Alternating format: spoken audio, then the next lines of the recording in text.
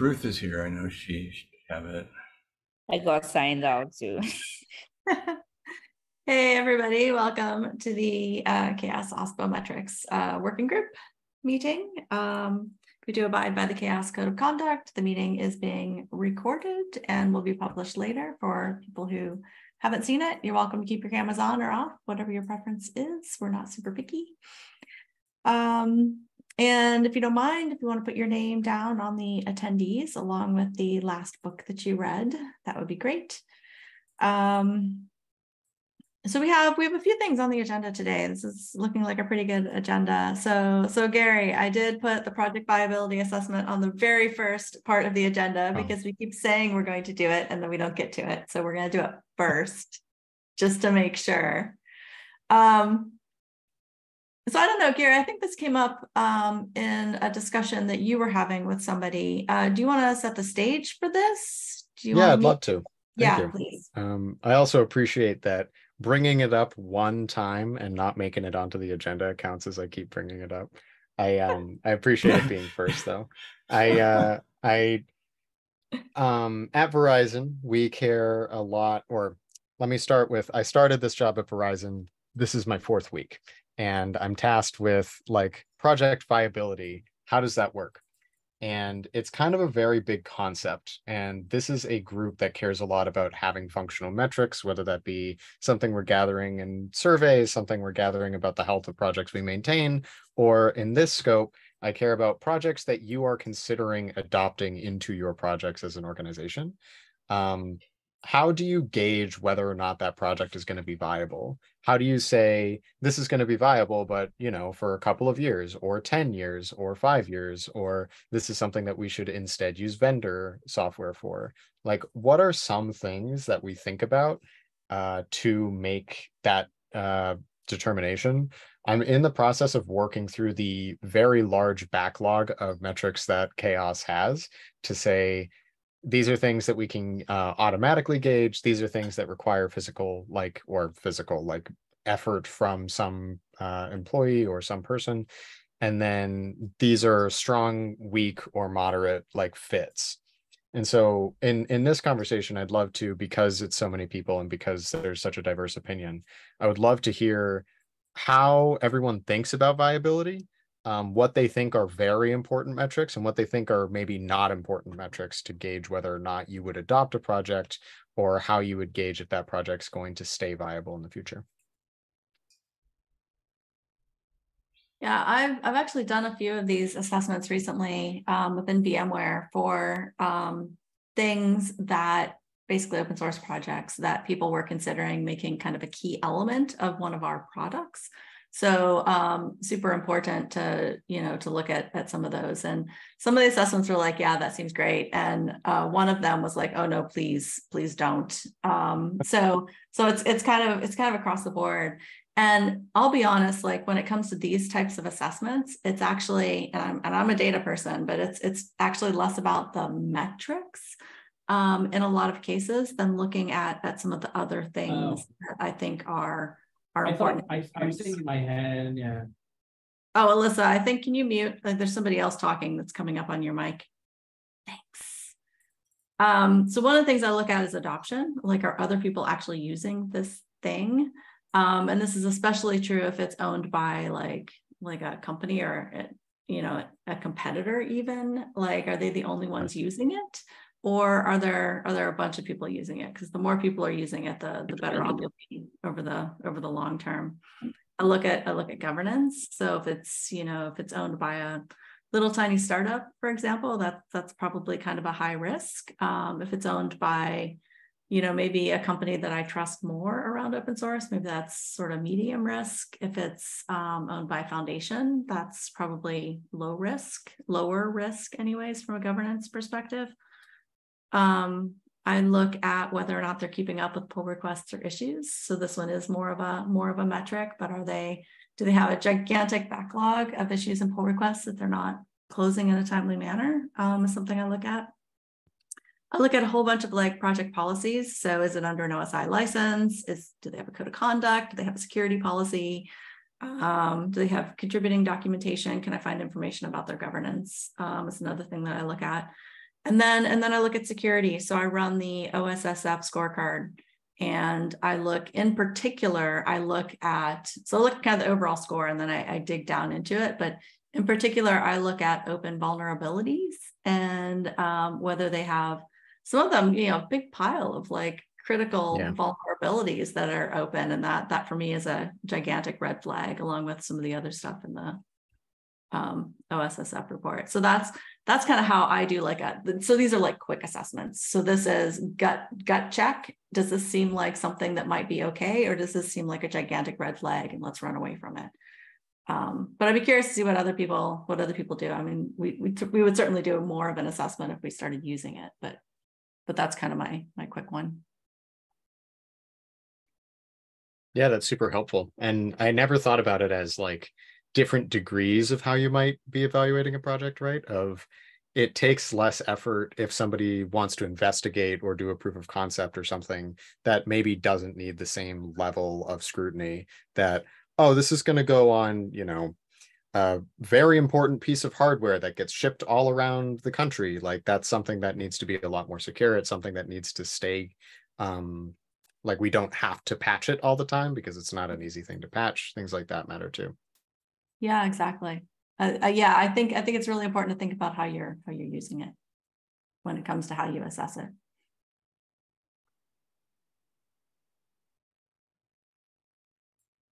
I put a couple examples in the tab of things that projects within CHAOSS and the Linux Foundation have asked for over the years, and what one big open source company is using for this kind of evaluation, which is of course a subset of the metrics and metrics models that we've generated. And both these projects are in beta right now, but they're interconnected. So you can create a login, you can actually add any repos you want, and then see them when you're logged in. Amazing. Yeah, that's awesome. So what is the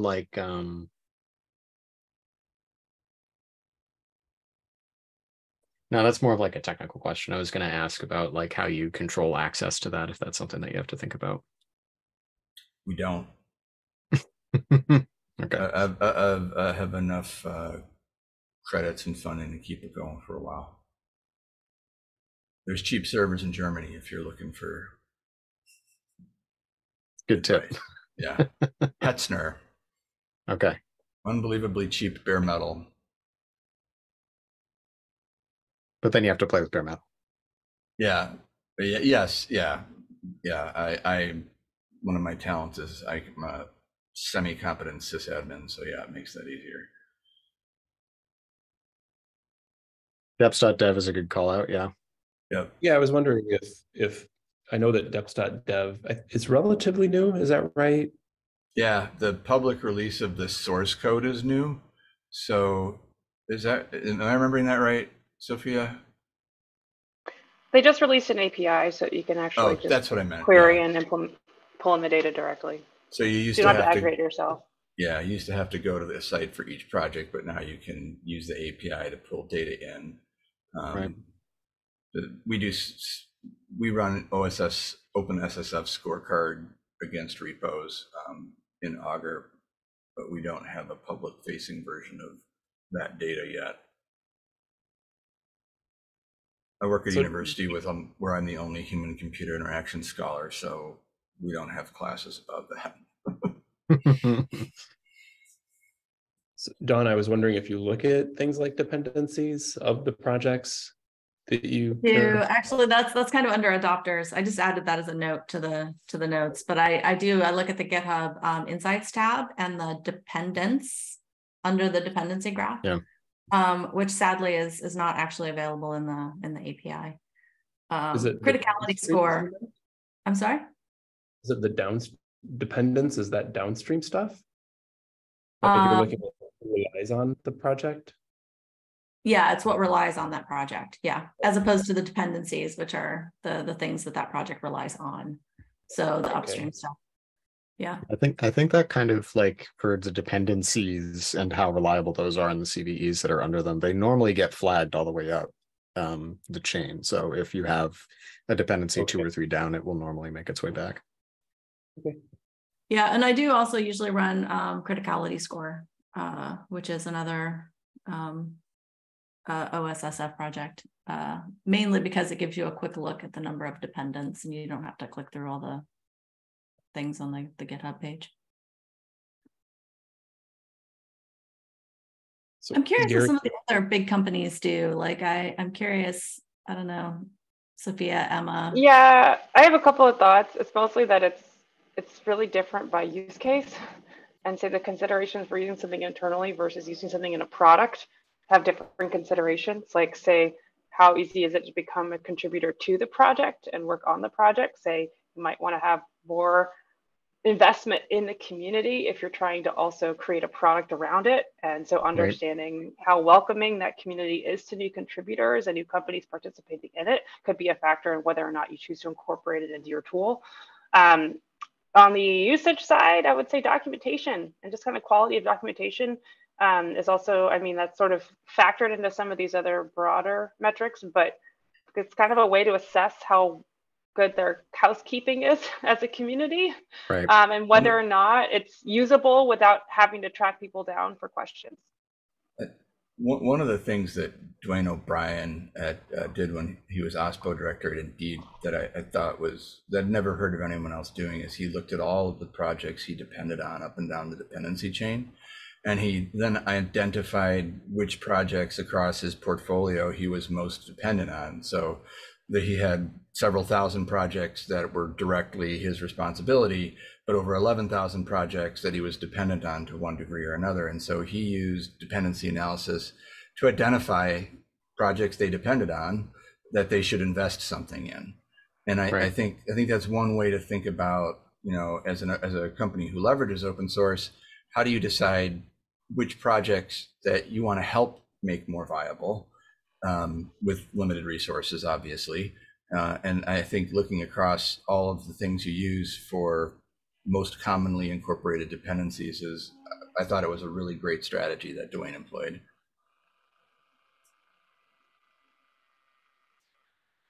Yeah, absolutely.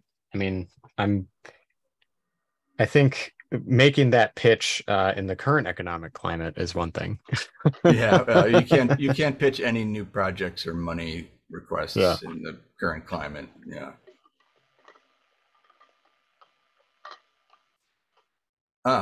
Kevin made a note on a very in-depth study that he did on this topic and listed his 7 high-level considerations. Ooh. I mean, there's also classically things like activity level. You know, if you look at a project and it hasn't had a commit in 3 months, that's a sign. Yeah, last updated 2021 is right. Okay.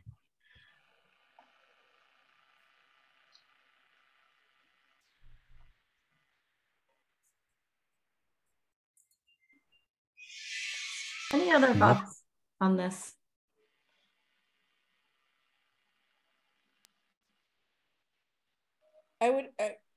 Everything everyone has said, I don't have a lot to add there. At Microsoft, we have a lot of automation around things like license compliance and security.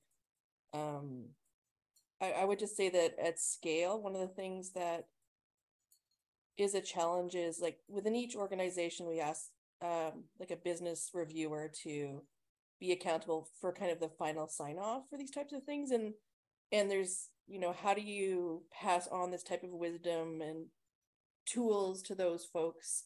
Some of them would do this intuitively, right? They would look for a lot of these things intuitively. We can provide some guidance, but there's definitely like we'll find some that will go quite in depth to things like, you know, there's no activity here, and make calls on, like, you know, we're not going to use that, there's no activity. But there actually are plenty of packages, for example, that, you know, don't have activity but are not necessarily a risk. So I guess it's just more, I guess what I'm trying to say is, like, passing along that wisdom. Like, this group is, you know, is interested in that, but how do we help organizations that aren't traditionally, you know, familiar with open source and how all these things work, gain that knowledge as well. So I'll just say that that's what I'm thinking about right now. Yeah, that's a really good point, Emma, on activity. We just had a conversation around this in the CNCF Technical Oversight Committee, because we were looking at inactive projects and what do we do with those? Do we archive them? How do we determine what kind of criteria do we use? And one of the things we were looking at was activity. But one of the things that's had the kind of least amount of activity, but it's an open source specification, right? So they finished the specification, and it's probably okay that they're not updating the specification every day. So That's in that super case, unhelpful. lack of activity was probably good. And so Emma, I think what you said about looking at it in context of kind of how you're using it, I think is really important. Yeah. Okay. Cool. I think we'll go ahead and move on to the next agenda item, but this was a really interesting conversation. So thanks everybody. And thanks Gary for bringing it up that one time and then me continuing to talk about it. Thanks for putting it first. Everybody had their coffee and now they've spent their energy on this. Happy to help. Can I make one comment? Gary, if you do move forward with this, love to hear how this goes at Verizon. Like there was a pretty long list here of things, and I'd be curious like where you start, if and I don't know, just how that goes. Yeah, absolutely. I mean, I plan on giving specifically the CHAOSS versions of like these metrics I think are strong indicators for us as an end user, as a consumer of a lot of open source. And then like, obviously I won't be sharing everything that we look at for every product and every product line that we do, but definitely want to contribute back to the discussion of what we think is necessary for viability. Yeah, if nothing else, it'd be interesting to have a conversation about the approach that you end up taking at the end, whether, obviously certain details you won't be able to share, but it'll be interesting to hear about how you approach it. Definitely. Thanks. Cool. Okay, next up, I thought maybe we'd just spend at least a few minutes on CHAOSScon and the Open Source Summit in Vancouver, and maybe talk about some key takeaways, what we learned, other thoughts. I think Matt and Sophia, I saw you talking in one of the channels about putting together some notes. Do you wanna start with that? Not to put you on the spot. Yeah, it was me asking Sophia. Sophia had put together notes, and then I was like, oh great, you can talk about those notes at the next meeting. So that's what you get for sharing your notes. I can, but others here were participating too, so feel free to chime in. I think for those that know the schedule, we kind of split it between talk and discussion and try to balance the time between both. And most people I talked to really liked that format. They liked being able to meet people and have sort of facilitated reasons to talk to each other. And then so I think in general, I think that was really positive feedback for us as a community running event. So I thought that was fun. We had updates from Augur and Grimoire Labs, and our topics were around sustainability in open source and reporting metrics and getting metrics hooks. I feel like that hook word, Emma, stuck with me. How do you hook your stakeholders with metrics and really understanding how to apply that in practice, and then ending with that software update. So I think I stuck notes in the CHAOSS committee Slack, but I think if everyone's okay with them, I'm fine to share that with the broader community. I don't know if there were any issues around that. I tried to obfuscate any personal names, but that way folks can add in their own observations as well. I think what really stuck to me in all the conversations was, I think it was you, Dawn, and I have to apologize. I think this happened during CHAOSScon, but it could have also happened in any of the other talks or discussions we had over the course of Open Source Summit, but I think it came from you. But just like kind of talking about how, if we're thinking about the long-term sustainability of open source, we see a lot of programs that are helping to encourage newcomers to open source. And we see a lot of very experienced people that are maintainers and that initiate a lot of these projects, but there's kind of a gap in the middle, and sort of trying to recognize how do we recruit more experienced developers to fill the gap in open source. Even if they're new to open source, they can still bring their experience to it. and then potentially kind of fill the gap between those that are brand new and learning things and those that are highly experienced but might want to step away, if we're thinking about the longer term sustainability of the open source ecosystem. Do you remember if you said that during CHAOSScon, or is that actually in your talk on contributor strategy? Because it might. I don't remember. I remember having this discussion, which is good. But no, it's something we talk about a lot for CNCF projects in particular, because a lot of them are very complex code bases, right? And so it's great to have like brand new people coming in through mentorship programs. But yeah, I do feel like there's a gap where we need, we need to replace maintainers, and we're not going to replace them right now with new people who are coming in, new to open source, new to development, new to a project. We need people with like, in particular, I think I used the example of etcd, right? It's a key value store. It's essentially a database. We need experienced people who know how to build databases to contribute to projects like that and eventually become maintainers, because it's not an easy project to contribute to. And so, yeah, I think there's a gap.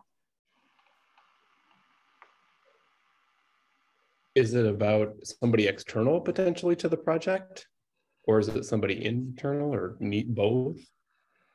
It's about both. It's about this maintainer pipeline. So the idea is that, maintainers aren't going to maintain a piece of software forever. So you need this pipeline of people who are eventually going to replace these maintainers. And you need people with a variety of skill sets and experience to do that, because, when you replace a maintainer, they're going to have to be relatively experienced. So maybe they started in a mentorship program and were brand new, but it's going to take them, probably 3, 4, 5 years if it's a complex project to become a maintainer. Whereas if you can find somebody to become a contributor, a new contributor who has deep experience in whatever it is that you're building, you might be able to make them a maintainer in 6 to 12 months, as opposed to several years. I think aligning like professional development opportunities with open source engagement, like, is a way to get like more experienced contributors. Yeah.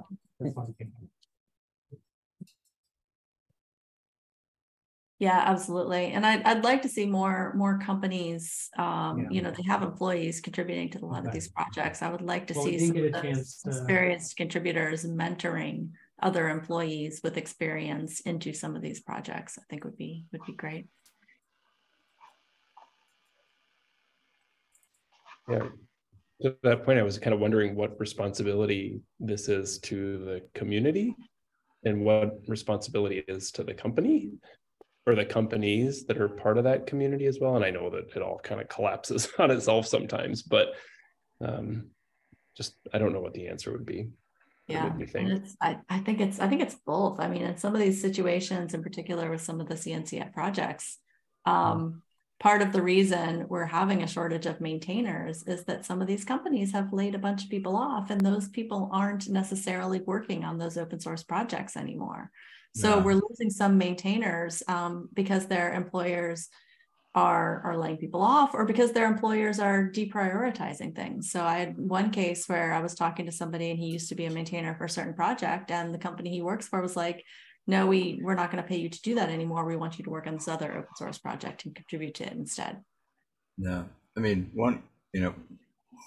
I agree with that. I think the more corporate engagement from corporate developers in a project, the better off a project is. From a student perspective, I've seen in CHAOSS Africa and CHAOSS here, the students who've worked on our software, they don't start at regular entry-level jobs. They're way beyond that. They get really good jobs. My students get really good jobs when they graduate. So it may be a selling point for, incorporating some of this work into computer science education. Mm-hmm. Yeah, I would love to see more open source work in computer science programs. That would be fab. Sorry, we talked about that topic kind of a lot. Were there other takeaways from CHAOSScon, or just like the open source summit in general? Were there any talks that you went to that you thought were particularly, interesting or applicable to OSPOs? I'll give some of my feedback. I really liked the format of CHAOSScon. It was my first CHAOSScon, and I really liked the breakouts, especially, asking to talk to people that you didn't necessarily know, and collaborate. So that I appreciate that. I think the setup from both Sophia and Emma were really great. And I really liked the questions, Sophia, that the themes that you asked us to start with, and then the sets of questions to move the conversation. That was really helpful. I'm still really impressed with the group that we had around this 5 love languages of OSPO. Probably we'll continue to talk about that in my free time, was one of the takeaways. So I think CHAOSScon as like a full day conversation was really helpful. You know, like it was, as opposed to the other days where you had to like jump in and out of like talks or events, it was really good to like kind of be there with everybody for like a complete conversation. And a really good like setup for the rest, I think, of the conference for me. Yeah. Well, I'd say for something like this, talks and small group things to work well, you need an excellent facilitator. And Sophia did it, like, and Sophia and I think Dawn and Georg, I mean, together, just a group of people whose personalities are well suited to coordinating people without ordering them around. Yeah. It wasn't me. I think Emma was the one that was helping. Emma, okay, yeah. Definitely wasn't me. I was a sheep being herded, not a shepherd. So I wasn't even aware of who my shepherds were all the time. So thanks to Emma too. Yeah, I thought it was great. For the rest of the conference, you know, I feel like one of the themes that I found, I don't know, it's like, I almost feel like it's sometimes like about like learning a new word and then seeing it everywhere, you know, so I feel like something that I saw as a recurring theme in the conference for the events that I attended were like a conversation around like best practices and standards. And I don't know if that's like a reflection of like Linux Foundation priorities or like where I am in my own like, you know, path and journey or what I'm paying attention to at the moment, but like, you know, standards, I've never been like excited about standards, create the journey, the process of standards creation seems like pretty boring when it comes to like open source community work. But I think that was a lot of like interesting and exciting like conversations that I seem to have like fallen into about like how do you create kind of best practices, agreement standards, not in a kind of, you know, mandate sort of way, but rather from a much more collective and dynamic conversation. And so I thought that was one of like the most meaningful takeaways for me. As well as just continuing conversation around, you know, how do you quantify and qualify value when it comes to open source and the work that we do is like in the OSPO space. So, but that one has been like a recurring theme, I feel like, in a lot of the open source conversations that we take part in. The standards one was like something that I was not expecting to see at the summit. So those were some of my takeaways. Also, Vancouver is like so beautiful. I want to go back like for Open Infra Summit, I think is like next week or something. So yeah, so any reason to get back to Vancouver in the spring is welcome. Yeah, and that venue, like you walk through the solution showcase and you just see like the whole wall of glass. You can see the whole river and the mountains and everything. It's fantastic. Yeah. Christine, you've had your hand up patiently for quite a while. Why don't you go next? Oh, it seems as Alyssa was talking, she was basically covering all my points. But I did love the format. I love the fact that George went and bought a bunch of food for us. So it made everything, it just made everything feel very casual and like you were entering a family. So that was a nice touch. And I did really like the curiosity hooks. That kept me thinking for the rest of the conference, and the fact that this was on CHAOSScon was on day one really helped because I felt like the rest of the conference was a blur. I didn't really experience the rest of the conference, but I was there for CHAOSScon and I have all my notes for CHAOSScon and not for anything else. So that was good. So I really did enjoy the conference. Thanks, Emma. Yeah, I mean, plus one on a lot of things people have said. I appreciated that some of the discussion coming out of the curiosity hooks. I have some notes about fear hooks, and so thinking of like, instead of using carrot and stick, like maybe there's different kind of hooks. I love like the creativity that the CHAOSScon brought out through those discussions afterwards. I really think it's just a dynamite format for a conference anyways, because everyone's sitting there having some sort of inspiration, and the fact that you can connect with someone in that moment and kind of share that, I think that's really powerful and kind of force multiplier of creativity. So good job everyone who came up with all of that. It was a pleasure to be with everyone. Like, I was just so happy to be at a conference and see everyone. You know, I just and what a great group of people. I think maybe there's a story someday, I don't know, Elizabeth, if you started telling that, like, how is the CHAOSScon metrics, like how do we place them against our community, and like just maybe there's some examples that we could be showing, or case studies about how the CHAOSS community, you know, is welcoming, and, you know, all these things that we talk about, because I think that there's a lot of things that are happening that are really good and could be showcasing. Anyway, have drank the Kool-Aid apparently over here. I was really struck. I'm also very excited about Augur, and you know, there was that prompt to, you know, not to build things, and you know how much work has gone into that. I'm really excited to try and see play with that new technology and bring Microsoft into that however I can. There is definitely this, like, we have the data, let's just build the query ourselves kind of mentality sometimes. And so, but still we're going and looking at CHAOSS queries. And so I'd love to figure out how to bridge that and just stay in touch with the CHAOSS, with the Augur work there, because that looks really, really great. Yeah, Matt. Sorry, go ahead, Sean. Yeah, I think CHAOSS would certainly like to work closely with your OSPO. I mean, GitHub is most of the data, so you do have it. I think what we've done with both Augur and Grimoire Lab is some pretty good data engineering to organize the data in a way that OSPOs and others want to look at it. And that's not the way it naturally occurs on the GitHub platform. You know, we pull from literally hundreds of different APIs in order to assemble the data in a structured format to provide CHAOSS metrics.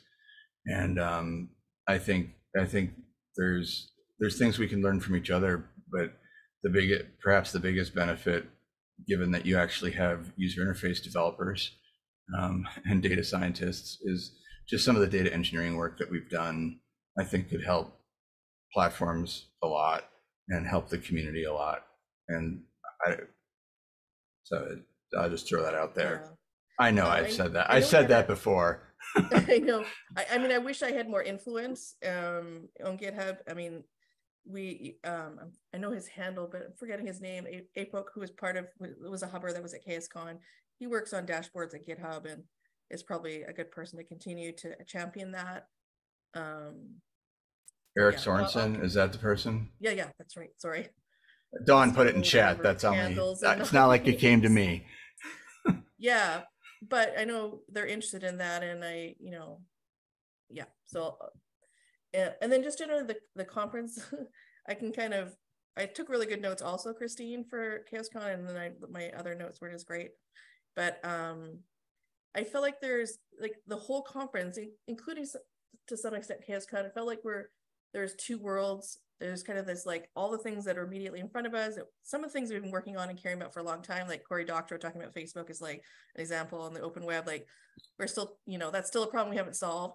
And then the AI people, talking about Copilot, LLMs, like there's that fear of the future. Like, it feels like this impending shadow is coming. And most of those conversations for me happen in like hallways or smaller talks, or they weren't really on the stage, but I felt like there's sort of an equal amount of focus on the present, but fear of the future. So that was just kind of a meta observation. I think especially around like communities and AI or LLMs, like maybe there's something to learn there. So that's something actually I'm going to try and understand, like, what do people mean by open, not open AI, but like open source AI when they're talking about like that sort of stuff happening. I think maybe there's some measurements that need to be built pretty soon around like communities around that kind of technology. So I'm going to be learning there. I think most other things were covered. Someone gave me a good idea based on our calculation to show the impact of external contributions on internal projects, where I've proposed that we try and figure out some sort of formula that gives us a monetary value for what those mean. I don't know how far we'll get, but I'll definitely report back on that. So that was another outcome of CHAOSS. I'm like, that's a great idea. I forget who gave me that idea, but thank you. I'll share whatever comes up with this group. That's all I can think of. Thanks, Emma. Jan, you've got your hand up. Yeah, no, I agree with a lot of what Emma said. And in thinking through a lot of what everyone has kind of said in this meeting, at CHAOSScon and at the OSS Summit conference, I started to think through like what I really wish I had for my OSPO was a playbook. And I don't know if Matt, you might be able to answer this, if that is going to be part of the to-do group's book in helping to steer some OSPOs into a playbook like product or whatever comes out of that book. But in terms of metrics, I would really like to see like, okay, your OSPO is here. These are all the different metrics that you could potentially be using for these different topics. Because I think what I was feeling like, I was like trying to gather all of the good pieces that everyone was trying to say and write them down and make it into like my strategy and my what we're doing in our OSPO. But I was like, oh, it'd be nice if like we just kind of had that too. So just an idea.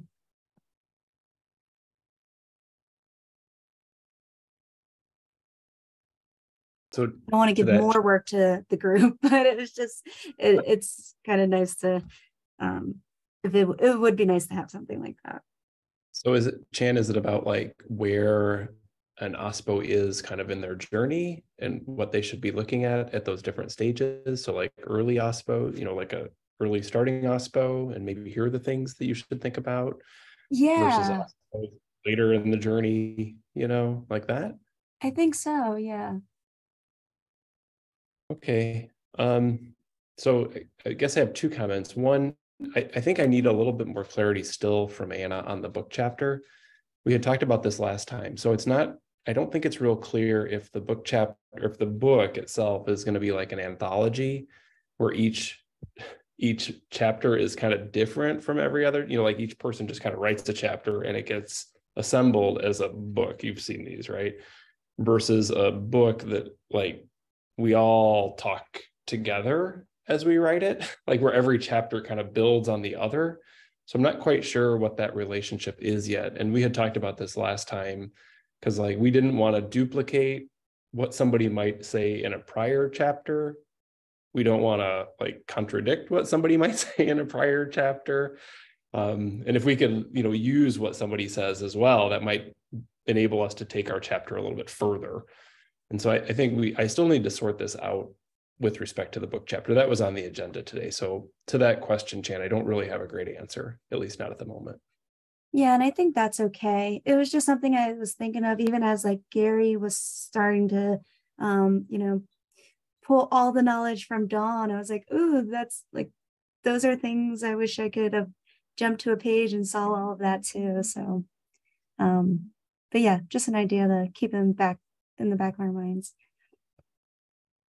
And then to the where different people are in different stages, OSPOs, that's actually kind of on the agenda today with the maturity model framework that I don't know, we may not talk about it today. We only have 8 minutes left.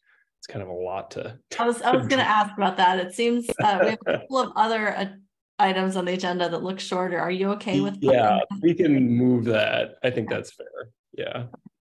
I'll give myself an action item to put that at the top of the agenda next time. Yeah, and I shared everything I needed to in chat so people could read the chat.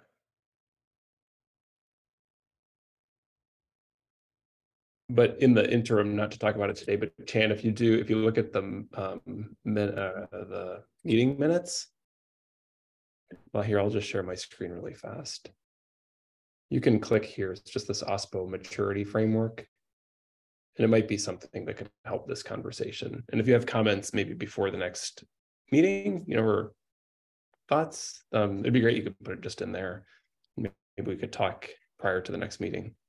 Yeah, for sure. Thank you for that. Yeah, cool. Thanks. Cool. And Sean, you said that you'd already covered in the chat Yeah, I shared the links and some commentary on the beta project that we're doing. It's coming along, and it's in release now. You can sign in, create an account, add your repos. We'll get the data. In the next week, there'll be email updates on when your data is collected if we don't already have it. That's the short of it. I'll talk about this in small chunks over time. Sean, one quick question on Augur, because I was playing with it a little bit. When it says there's not enough data available, is it possible to get will there be, so I'm not really asking for something, some sort of description of what that threshold is, just out of interest? Because sometimes I feel like that data should exist. Or so yeah, there will be. Okay. It in some cases, that's the message that you get if you added a new repo and it hasn't been collected yet. Okay. But is it the Emma Irwin repo that you added? Oh, I was just literally playing. Yeah, I don't have any data for that. I think the one that I was looking at was, maybe it was Power Toys, Microsoft Power Toys, because that's quite a busy repo. Okay, it could be that we just haven't. That was I made a very large collection at CHAOSS, so I'm gonna look for Power Toys and see what's going on there, and then look to provide more direct messages on the Augur interface. The primary interface we're going to is the 8.1 because it's a dash plotly data science tool, much more easy to modify than most web stuff, but obviously the other Augur front end still exists. So I'll take a look at that and see if we can provide some more useful messages. I know we can, so I'll open an issue to provide more useful messages. Okay, yeah, I can also do that. I can kind of give you work, that's for sure. No, thank you for pointing that out. It's better to point it out than to have people just be pissed about it or annoyed or think there's no value because it's not explained. I'd rather get the issue opened or get the comment. So thank you. Gotcha. No problem. Okay, so we have 4 more minutes. Let's talk a little bit about backing up references on the metrics knowledge base. Is this the CHAOSS metrics knowledge base that you were talking about, Carrie? Yep, I was poking around the metrics knowledge base for reasons that I hope y'all can put together because I mentioned it earlier. And I wanted to back up some of the references that I'm seeing because some of them are very useful extra context. And some of them I can't access anymore either because somebody took down the GitHub Pages site or, they changed the layout of the website and how they wanted to do it. That's a pretty solvable problem for future proofing those references and links because I think that they do provide important context for why the metrics are the way that they are. I'm basically signing up to be like, I can just put in a bunch of link changes to an archive website, if we have a preference. Otherwise, I was just going to use the Wayback Machine. Yeah, basically just volunteer. For the website, we can do just for future, we can do, WordPress has a link checker. So we can do that to try to keep track of that or be a little more on top of it. But yeah, that would be great if, I don't know, to put them in the Internet Archive, I think would be good. What other information do you need to do that? So you were curious about where the knowledge base is hosted out of, which I think it's in GitHub, but Elizabeth or Ruth or somebody probably knows. Yeah, it's a website. Oh, sorry, go ahead.